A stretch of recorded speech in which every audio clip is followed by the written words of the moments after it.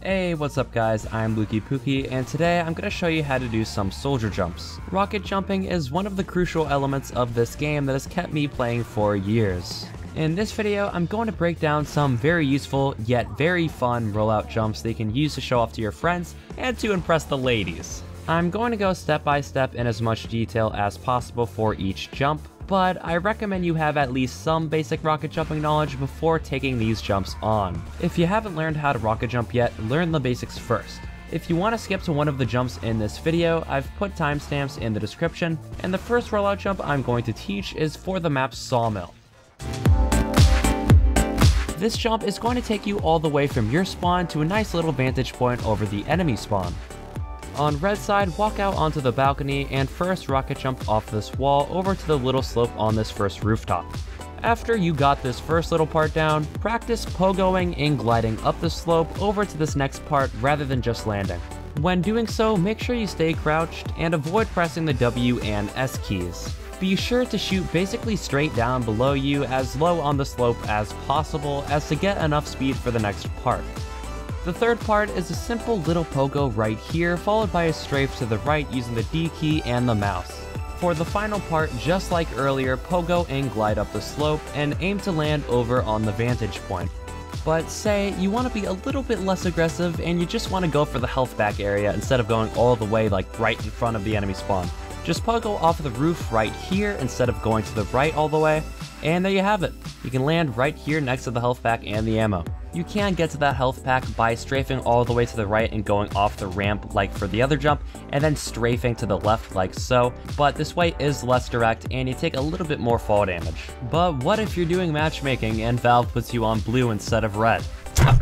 As if Valve's prejudice against the blue team wasn't evident enough by the SFM shorts, they decided to make the rollout harder for blue team due to the way blue's side of the map is structured. The first little ramp you went off before is now a little too narrow to get through consistently, and the roof part over here is completely flat, so there's no slope you can glide off elegantly like before, just fucking tires. You can still make it through this narrow ass thing if you really want to, but I find it easier to pogo off the rooftop part there instead, do the same exact thing there, and then you're gonna have to pogo here because there's no slope at all there.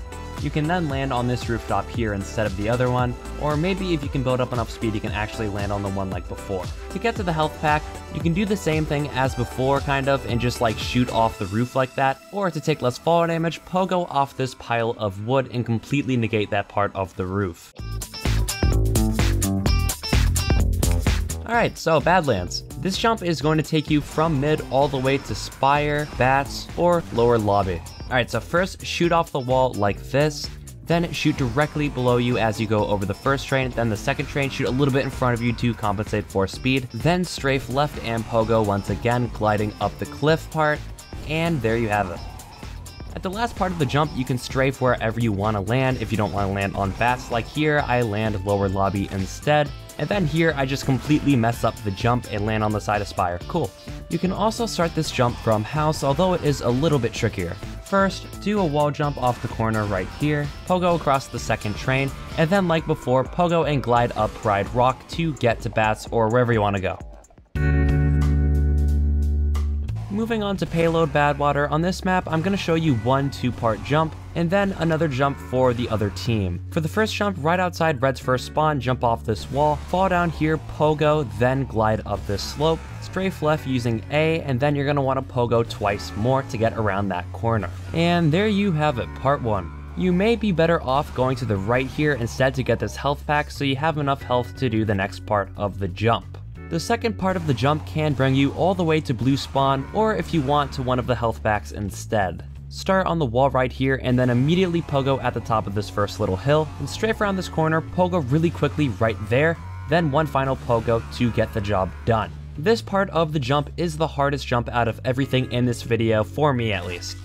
Say you want to go to the health pack instead of going all the way to blue spawn, all you have to do is just do the jump normally and then just break your momentum using the S key right about here.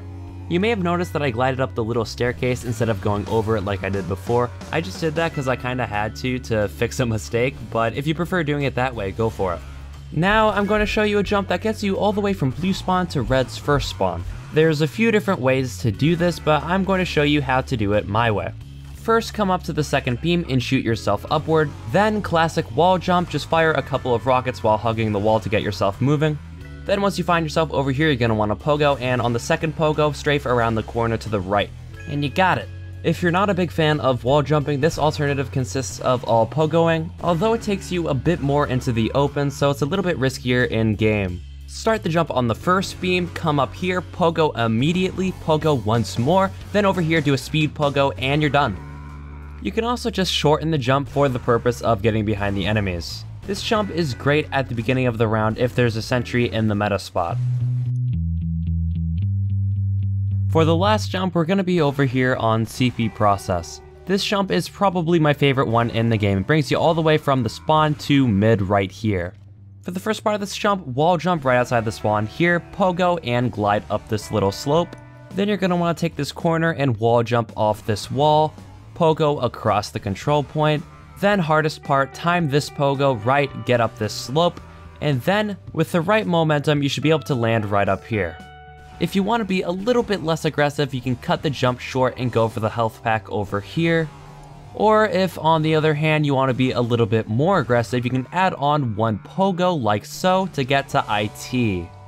And with the process jump covered, it's time to wrap up this video. I hope I didn't move too fast for you guys. I moved the slowest on the very first jump on Sawmill, since that one covered almost all elements of rocket jumping perfectly, so I hope the pace overall was okay. These jumps definitely aren't easy. Collectively, I've spent hours practicing them by myself on a private server, and I suggest you do the same if you want to master them. In the description, I've put console commands for some binds that will make practicing on your own server much easier. Also, if you've never made your own server before, all you have to do is open up the console and type map, space, then the map name, such as koth_sawmill. You'll have to enable SV cheats for the binds I provided to work. Another quick note, if you're wondering why I left out jumps in the clips I'm talking over, it's simply because I wanted to keep this video timely. If you want to see the upward jump or the full Badwater jump you need SV cheats for, there's a lot of guides out there already, but I could include them in a future video. One final note, sorry for 12 days without a video. This video took me probably like 30 hours to make, and it was because I kept constantly changing things, going back in games to re-record, changing my lines. If I had been more organized and less picky, this video probably would have taken me like a day, but it wouldn't have been as polished, so I really hope it was worth the wait. Next, I'll be making another weapon analysis, and after the reception of the pilot episode for Bronze to Platinum, that dueling video, I've decided I'm going to make it a series, so look forward to a new episode coming soon. If you have any other requests for guides I can do, weapon analyses, or anything, be sure to let me know. With that being said, hope you guys have an awesome rest of your day or night, and peace out.